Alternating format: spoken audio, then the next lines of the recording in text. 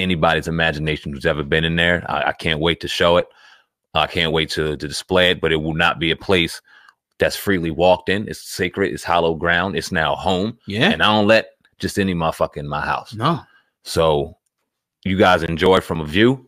If you're lucky enough to get on the podcast, can't wait to show you. But you guys are going to enjoy it from a view. Yeah, man. And, you know, once again, man, condolences. You know, I know this is kind of a little off, but just been watching the Kobe Bryant thing go down, man. And it's getting worser and worser by the day. And it'll probably reach an apex by the time the funeral thing, you know what I mean? Whenever they do that sometime next week, you know, they have that, man. That story, man, is just now you're starting to see like everything's starting to come out.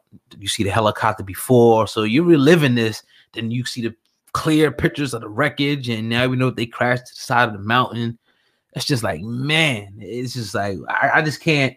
That's probably one of the other reasons why I was feeling kind of like, you know, a little uneasy today. It's just like this processing that, and just, you know, it's just like, I don't get it. I don't understand, you know what I'm saying, why that had to happen. Like, I don't get it. How could that be in the plans? And I just don't understand it, man. It's crazy. I guess accidents happen, but, you know. You stare mortality right in the face, man. Yeah. And it's still tough to process. It's still tough to understand. I've been looking at my daughter in particular just heavy the last couple of days. She's 4, but she has the long hair. She looks, to me, I'm seeing little Gigi in her, and it's fucking me up because it's like, man, all you could do is simply cherish the moments. You could drive the speed limit. You could do everything you have to do. You could take every precaution, not be on your phone, do everything right, and something wrong out of your control could still happen and change so many lives. We knew, and we watched Kobe, and this is why this is affecting us, because we watched this dude from 16 when we were young grow up and make mistakes, grow up and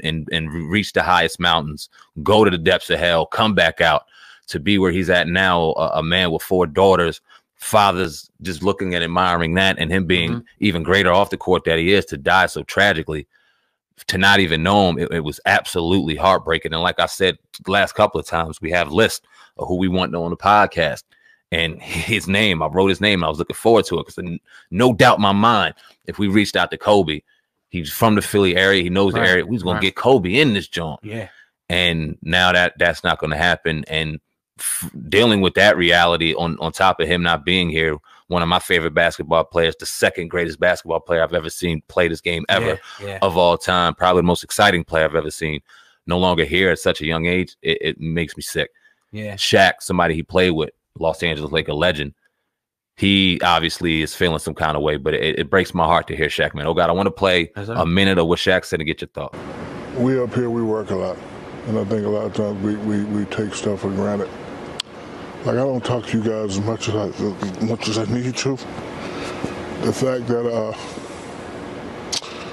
we're not going to be able to joke at his Hall of Fame ceremony. We're not going to be able to say, hi, I got 5, you got 4. The fact that we're not going to be able to say, if we would stay together, we could have got 10. Those are the things that you can't get back. And with the loss of my father, my sister, and my thing, that's the only thing I wish I could just say something to him again. Last time I talked to him was when we were here and I asked him to get 50 and he got 60. It's the last time I spoke to him. And I just wish I could have, you know, so it definitely changes me. I have to, because I work a lot. You guys know what I do.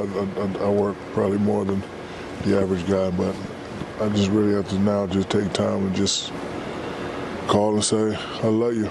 Rick Fox finally called me and said, man, I love you. B. Shaw called me. So I'm going to try to do a better job of just reaching out and just talking to the people rather than always procrastinating, because you never know. Life is too short. I could never imagine nothing like this. I was thinking the other day, I've never seen anything like this. All the basketball idols that I grew up, I see them. They're old. Like, I used to be at home when you came to interview me, Ernie. I used to watch the great round and rebound. Now I'm working with him. I used to want to be Dr. J. He used to live next door to my mother in Orlando. My father used to tell me about the 3 great big men. I met them. I seen them. And the fact that we lost probably the world's greatest Laker, world's greatest basketball player. It's just, listen, people are going to say, take your time and get better, but it's going to be hard for me. I already don't sleep anyway, so.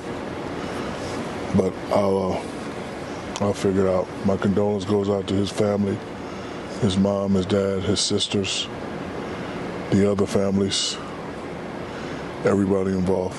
Laker organization, I talked to Jeannie and Linda, and people here are hurting, especially in this organization. You know, some people have to get treatment, and some people just don't understand, because it hit all of us out of nowhere. I didn't want to believe it. I said to myself, please, I hope some butt-face made this up, and it's not true. I didn't want to believe it. But then after getting all the calls, and then you finally feel it was concerned, it just, you know, my spirit just left my body. I just wish I could be able to say one last thing to the people that we lost, because you know, once you're gone forever, and you know, we should never take stuff like that for granted. All right, those were words from Shaq. That sucked. I ain't gonna lie to you. I remember them playing. Yeah, man. I remember them beating Sacramento. I remember them beating the Trailblazers to get to them finals. I remember when they played Allen Iverson, and we knew it wasn't a snowball chance in hell that fucking the Sixers were gonna beat the Lakers. But they got that first game when they threw that step back. Stepped over Tyronn Lue. Man, it sucks. Yeah, it's horrible, man. And, you know, I like what he said about the brother thing. Facts. And a lot of people said a lot of disrespectful things. We're not going to get into those in this podcast. But they had a up and down relationship. You know, at one point, Kobe, we wanted to leave. You know what I mean, there. And, you know, we heard about them possibly fist fighting. But we grew up, you know what I mean, together. We fought all the time. Every other week. You know what I'm saying? But the love was always there. And that's just a part of the process of being brothers. You see little kids out there, 1 minute they at each other's throat. But the next minute, you know, most of the day they playing together, building together. So it hurts, man. Like, you know, we don't know him personally, obviously, but it's just like, I'm having a hard time process. That's why nobody can tell me like about like this God thing, man. It's just, it gets to the point where it's like, I need to talk to somebody who really knows what they're talking about, not just believing in something that they read from some unknown person. Like, because how do you like, you know, make sense of him having to go away like this and die so tragically? And not, you know, not only him, obviously his daughter and the other people as well. I don't want to see nobody go away like that. So, you know, Shaq, you can hear it in his voice. You can hear the hurt in his voice. He's getting over the loss of his sister. I heard him talk about that briefly earlier. And I was just sitting there earlier. I was just thinking, it makes you, you know, reflect on things you went through in your personal life. And I like, this is just part of the process. Pain is a part of the process. Death is just a part of this process here in life. Someday somebody will be mourning my death, and I have to mourn people's death, you know, as we go. But, you know, that kind of is what it is. It sucks, but it's the reality. Yeah, man, it is the reality, and it's tough to deal with, and it's tough to cope with, but it is a part of life. You can sit back, and a lot of people, religious people or people who have certain faiths will go and say Kobe may have, as tough as this is for people to digest, lived his full life. But then my question is, then why so tragically? And what about those three babies? The adults, okay. Even though tragic, they lived a life to where they could see adulthood and pass on their seed to another generation. Them children, they're babies. So rationalize that to me. There is no rationalization to it to me. I'm not going to dog anybody's faith or anything like that. But in moments like this, especially when faith is things that people hold on to, and I love faith. I love the word faith, but I see my faith in a different direction. Vanessa and the girls that are going to have to deal with this, his three daughters, three sisters, are going to have to find faith to know that life goes on. In this toughest time. Life does go on. Tomorrow it's going to hit 12 o'clock twice. The sun's going to come up and go down, and you're either going to move on or your time will come. But it's like, you gotta have to have faith that everything will be okay. Outside of that, you telling me that this is a part of God's will, and no disrespect to you, but don't tell me that. Because I don't want to be a part of a will that takes children in a plane crash for us all to see. I just don't. There's nothing enjoyable about that. You can't say that the person deserved that.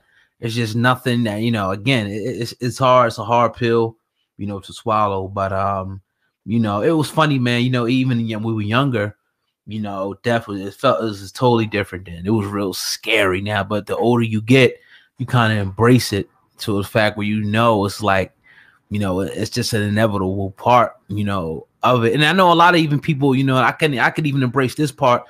Like some cultures of people don't even believe in the concept of death. You know what I mean? So it's just like, it's a whole bunch of ways we can go with this. That's for another, you know, thing. But condolences, you know, to the family of Kobe Bryant, but Vanessa Bryant, and hopefully they can find faith and strength, you know what I mean, to carry on. This won't be easy. We said it yesterday. We'll be talking about this for days to come. This won't be the last time we talk about it, probably until Kobe Bryant, Gigi Bryant, the rest of the passing are buried to rest. This ain't gonna be an easy week, guys. We're gonna get through it. Yeah. Well, speaking of Kobe Bryant, you know, we talked yesterday about Allen Iverson, you know, penning a heartfelt letter to Kobe Bryant. And today, news broke, according to ESPN and several other media outlets, that Iverson had a